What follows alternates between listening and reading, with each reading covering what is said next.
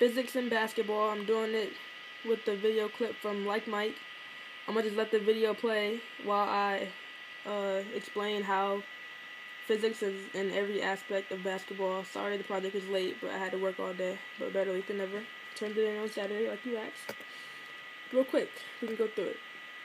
When you dribble the ball, you put force into it to bounce it back up off the court. Kinetic energy is transferred into potential energy when it bounces back up off the ground. When the ball is released from some height, energy is transferred from potential energy to kinetic energy. That's dribbling the ball. Applying force to a basketball when passing it will allow it to move at a certain velocity. So if you have the ball in your hands, you put a certain amount of force on it and a certain amount of velocity to your target, which is most likely a teammate. Then you'll get the ball to them. The teammate will also apply an opposing force in order to catch the ball softly in their hands and not have the ball hit them. When you shoot, you get ready for a shot by bending your legs to generate more kinetic energy, compressing your legs as you jump up. You release the ball at your apex, which is the highest point of release. When you hold the ball, that's potential energy.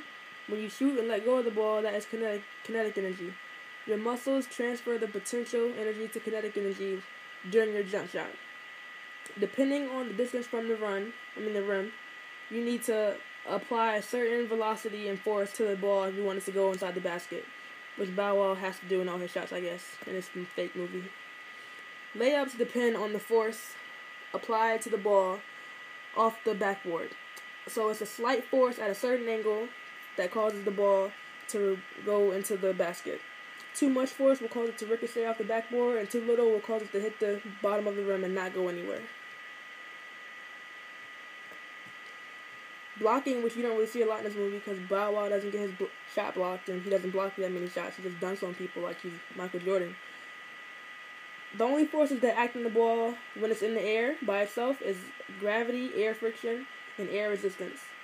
When enough force is added, such as a hand coming back to block the ball, it results in a change of direction and velocity. So when somebody blocks somebody's shot really bad, they're adding so much force towards the ball in the air that it just changes directions and velocity and just gets sent into the bleachers. That's pretty much my video, Mr. S.A. Okay.